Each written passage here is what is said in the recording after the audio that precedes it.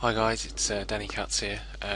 In this video I'm going to show you how the WooCommerce plugin works for WordPress. I have a few clients that are using this plugin, and instead of me showing them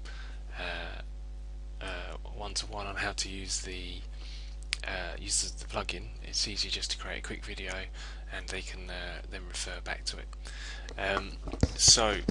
What you need to do is head over to your WordPress install administration area, and then you just click the products tab and then add products.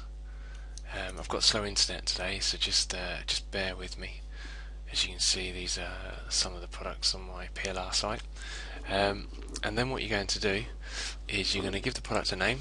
So this is just going to be a test video product. You then create the content in here, so this will just be lorem ipsum stuff, lorem ipsum, whatnot, so just nonsense in there. And then you're going to make the decision whether it's a simple product or virtual, downloadable, or whatnot. For this one, it's just going to be a simple product, and then we're going to just create a code. So for this, it's just PLR ebook. So this is just a code I've worked out for myself. So it's $9.99.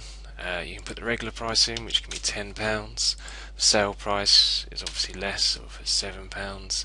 You've got lots of other options here, so you can enable whether it's in stock, out stock, shipping costs, what the product's related to it. But reality is you don't really need anything else other than these here. And then what you do is you select the category it's in, so you can put it into any of these, or you can create a new category by adding it there. The next thing is you add a featured image, so you can click that, and then you can either drag an image in. So for example, we'll just drag this image in here from over there, so that just uploads, which you don't need to do, but it will go. So it's still going, so we'll just select that one, change the title tags there if you feel the need to, click set as featured image, and then it should appear just there. There it is.